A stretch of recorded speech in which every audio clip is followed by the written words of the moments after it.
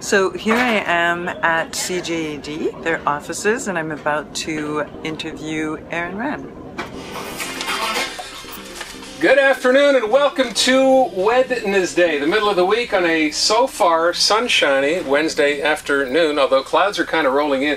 Do you ever get nervous before you start a show? I always get nervous before I start a show. You know. And what year was it when you started in radio? I started originally back in 1977 when I was only 3. And I was in sports at the beginning. I was a big sports nut. I was one of those kids, annoying kids who could tell you, where every baseball player was born, where he, how he batted, if it was left-handed, right-handed, that kind of stuff. So I did that for about 5 years, and then eventually moved my way into hosting a radio morning show. It's all about Montreal, it's about the people here. It's about the fact that we all sort of learn to complain about the same things. We enjoy the city for the uniqueness that it brings us. So when you can reflect that in what you do, people let you know if you're sort of on the right track or not fairly quickly, and I've been lucky enough to have been able to do it as a career. So how long does it take for you to prep for just one show? Prepping never stops, ever. It's, I get up in the morning, I'm reading newspapers, checking prep services, reading what happened on the internet last night. I'm always trying to hear what's going on. If there's an interesting story, try to follow up. Maybe it'll be good for the show, maybe it won't, but you're always looking for stuff. All and end all of it is, the idea that you sort of have to know a little bit about everything, So it's really just a matter of taking in as much as you can, filtering it down and deciding what you're going to do, how much is relevant to the people who are going to be listening, and you go from there. So it's different every day.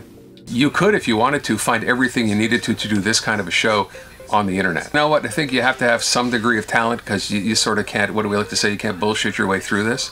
But beyond that, yeah, it's hard work. It's staying up to date. It's, focusing, and more than anything else, like in any other job, it's loving what you do. I think when you do that, it shows in what you do. People are pretty cynical when it comes to politics. We've gone through some bad times in Montreal, corruption scandals, the Charbonneau Commission. So people are a little bit more positive, I think, these days. So there's a chance to talk about it more. And I think that's a great thing, because the more you talk about it, the more people become involved, the more community-minded they become. It's all positive at the end of the day. The more we work together, the better community we end up with.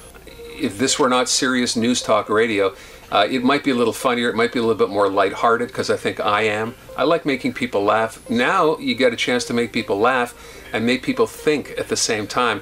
That's like hitting a home run for me. So yeah, this is pretty much me.